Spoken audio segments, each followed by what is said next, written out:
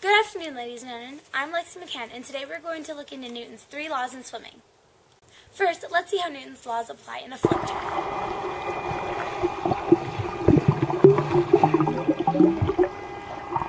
Newton's first law states that objects in motion stay in motion unless acted upon by an unbalanced force.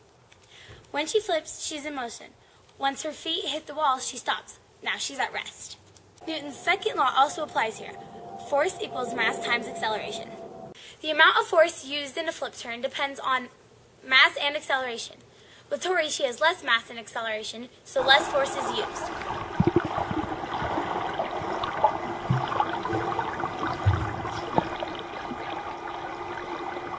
In Cassidy's case, she has more mass and acceleration. More force is used in her turn.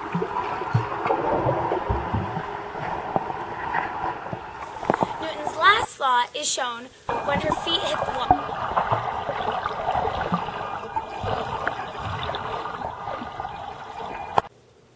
She pushes on the wall. The wall pushes back with an equal and opposite force. This makes her move forward through the water. See how Newton's laws apply in a finish. When she's moving towards the wall, she is in motion.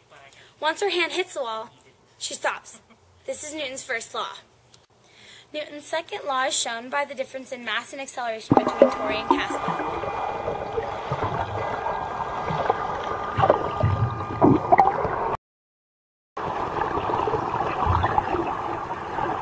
The third law is shown in the second law.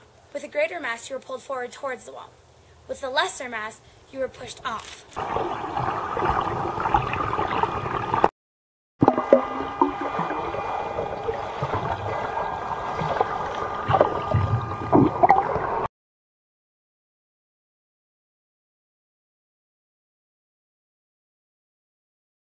It's slick, it's tight, water goes right past it.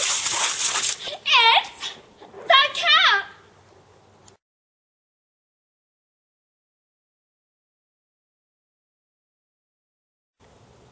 Brilliant blue!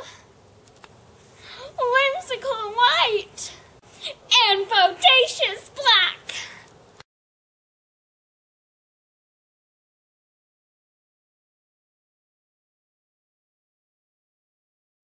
Buy one cap for $32.99 and get 2 extras for 3 payments of shipping and handling.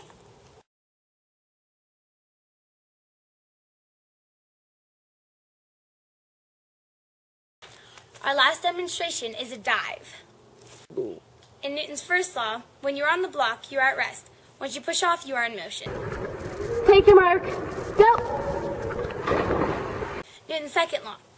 More mass, more force. With more force, you go farther and faster through the air and water. Take your mark. Beep. Go. Third law. When she pushes on the block pushes back. She moves forward. Take your mark. Go. And that's how Newton's 3 laws are demonstrated in swimming.